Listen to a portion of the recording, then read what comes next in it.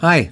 So a little over a week ago, I posted a video talking about the music engineering stuff that I've been pursuing for a bit, and I received a comment on that video that I'm going to read for you guys here in a moment because I think it sparks a good discussion. And unfortunately, that person, for whatever reason, decided to remove the comment from what I can tell before I got an opportunity to respond to it. So I'm removing their name because I'm not trying to call them out individually. I have no problem with comments like this. It's just, it sparked some things that I've been thinking about ever since entering this kind of engineering space in music. So the comment reads, I heard some examples you posted and they sound decent. You know what? I don't need to read this to you guys. I'm just going to post it up. You guys can pause the video right here and then we'll talk about it. I have lots to unpack.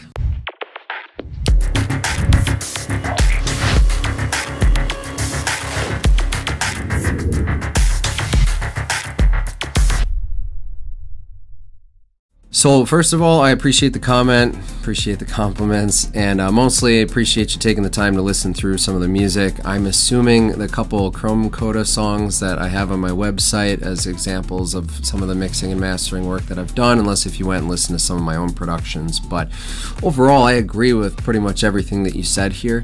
I think pretty much anything that you pursue in life is going to be competitive to some degree, despite collaboration efforts and whatnot.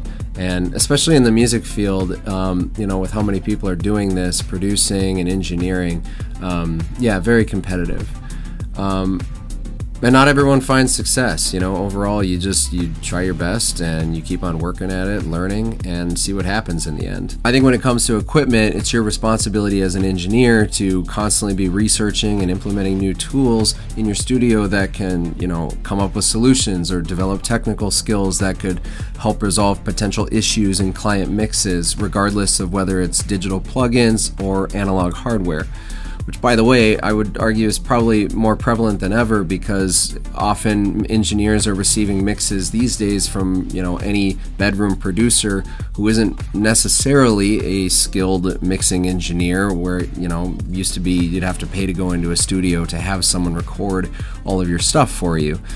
And I would argue that the market for engineers is increasing right alongside the market of producers and musicians creating this stuff. But make no mistake, I absolutely love and am interested in all kinds of analog equipment for the future. But like you pointed out, this stuff is not cheap, and I can only justify adding so much stuff to the studio so fast, depending on, you know, how much work I'm receiving from people and so on and so forth.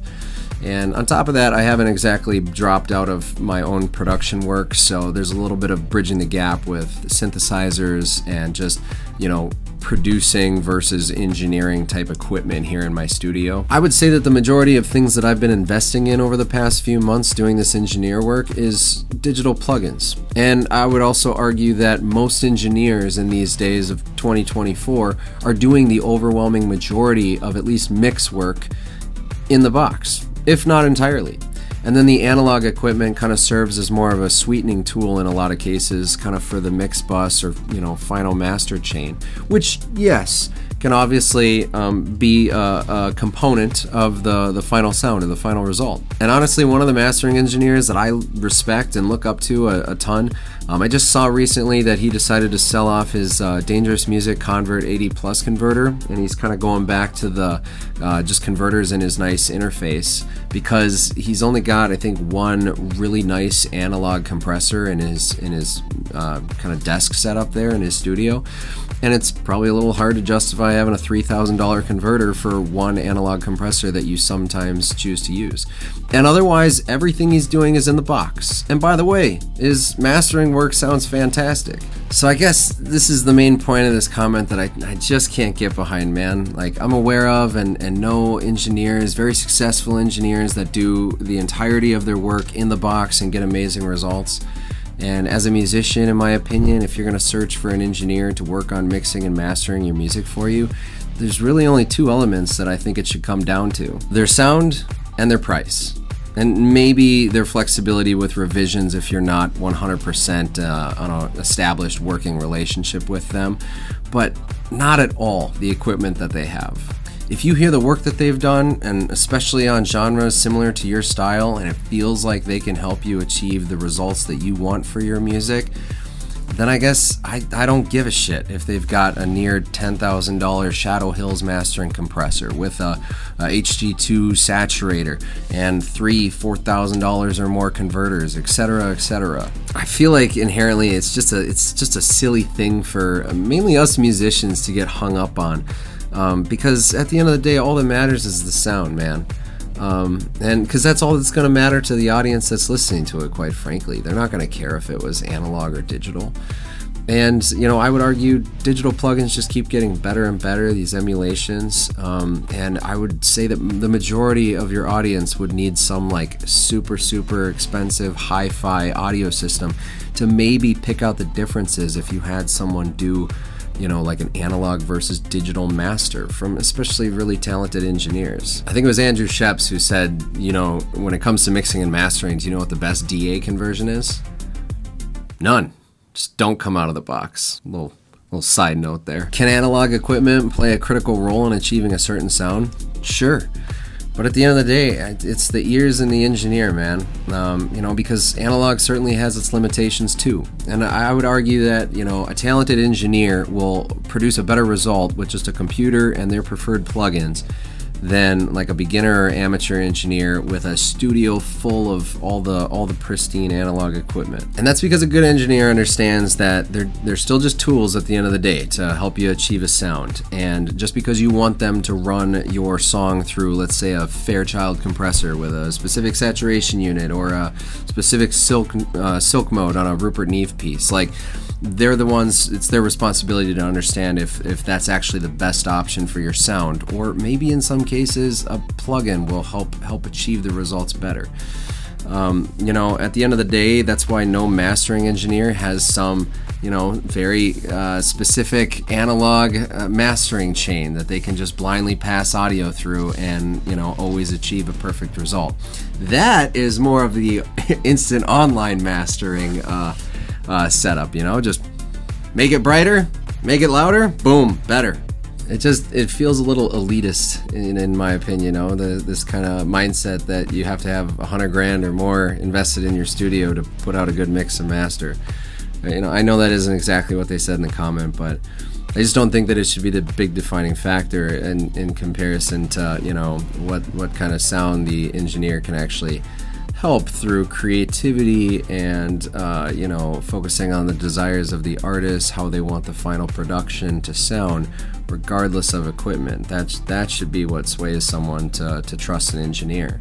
In the reverse, like, I'm not going to gatekeep musicians who want to send me their stuff that, you know, produced their electronic track on a Behringer synth, or like, you know, recorded with a Fender Squier $200 guitar through a little PV amp and it was done with an iPhone microphone. You know, like, I think in the creative space these days there's a lot of wild stuff going on production wise, and you know, it all comes down to, for me, when I listen to the music, do I think that there's something that I can add value to it to try to get it to some enhanced level, or ultimately am I just not the engineer for this musician? I'm pretty sure that most of the mastering engineers out there that have these super high budget studios are also going to charge a lot more for their services, and as long as their skills match that, then it's justified, but that's not always the case.